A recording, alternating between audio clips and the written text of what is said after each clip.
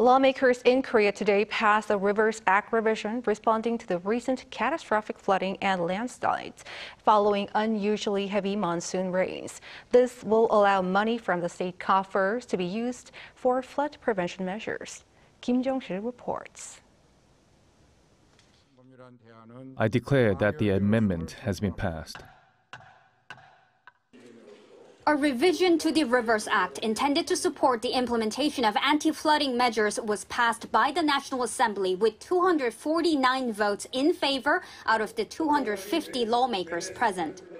The bill was passed in the plenary session with an overwhelming approval rate regardless of political party. The swift decision came after about 2 weeks since catastrophic flooding and landslides in central South Korea resulted in 47 deaths and ruined people's livelihoods. The Rivers Act revision has drawn a lot of attention after 14 people died when a river burst its banks due to heavy rain and flooded an underpass in Osong in a matter of minutes. The amendment allows the state to provide financial support for the maintenance of designated regional rivers currently conducted by local governments whose water levels may change due to potential flooding downstream by rivers maintained by the state. Until now, local governments were responsible for the maintenance of regional rivers, and this was not funded by the national government. As a result, local governments experienced budgetary problems in maintaining regional rivers, making it difficult for necessary repairs for the rivers.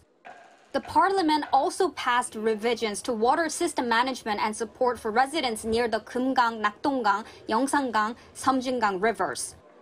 With the revisions setting the legal framework for water-related disasters such as droughts and floods, these residents can use money from the water system management budget for disaster prevention measures. The revised law will be enacted as soon as the government publishes it in its gazette. Kim Jung-sil, 아리랑뉴스.